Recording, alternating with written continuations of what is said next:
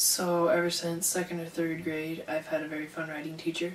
Then I had another fun writing teacher that encouraged each of us to start writing our own stories in sixth grade. I do write different stories in different types of genres, but I normally write adventure stories. I have written a novel with my neighbor. It was on Norse mythology. It's about 150, 170 pages long. It was fun. I like to read adventure books and usually historical fictions are pretty fun to read too.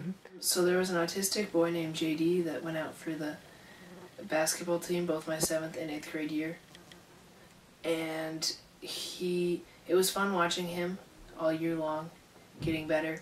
And then in the last home game of the year when he scored, the look on his face, I will never forget his celebration and the look on his face after that.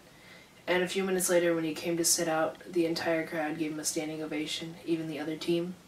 It was just great. I had submitted another story before this, but even if you've submitted 4 or 5 before, just keep trying, because eventually it will happen. I felt great to know that something I'd worked hard for had finally come through. The advice I would give would be write about things that you know about and about big things that have happened to you or happened to somebody else that you know. And then maybe if the story doesn't end the way you want it to, change it up a little bit. And also never quit, don't give up, just keep trying.